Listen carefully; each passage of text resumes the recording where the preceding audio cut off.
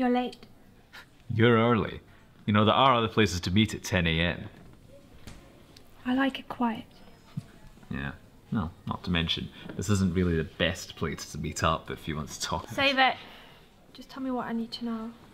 Sure. Whatever you say, love.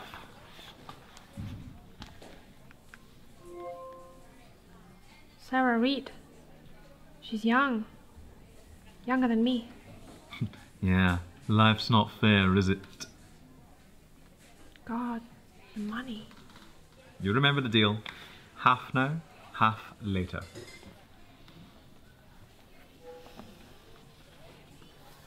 Hey, you came to us, remember? I didn't have a choice. Neither did she.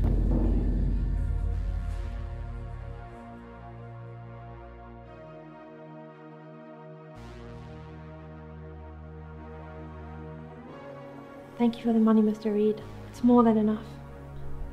Thank you, Ava. I know this can't have been an easy decision.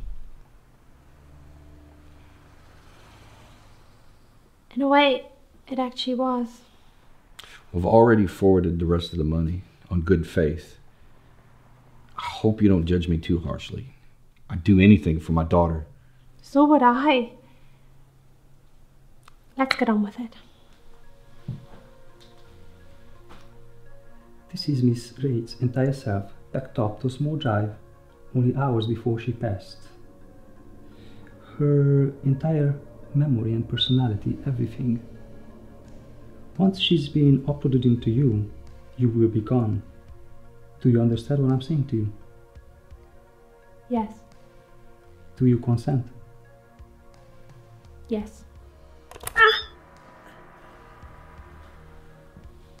Thank you so much. Your little girl will never want for anything again.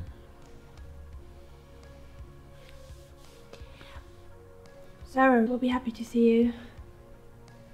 Promise me to keep her safe. I promise. And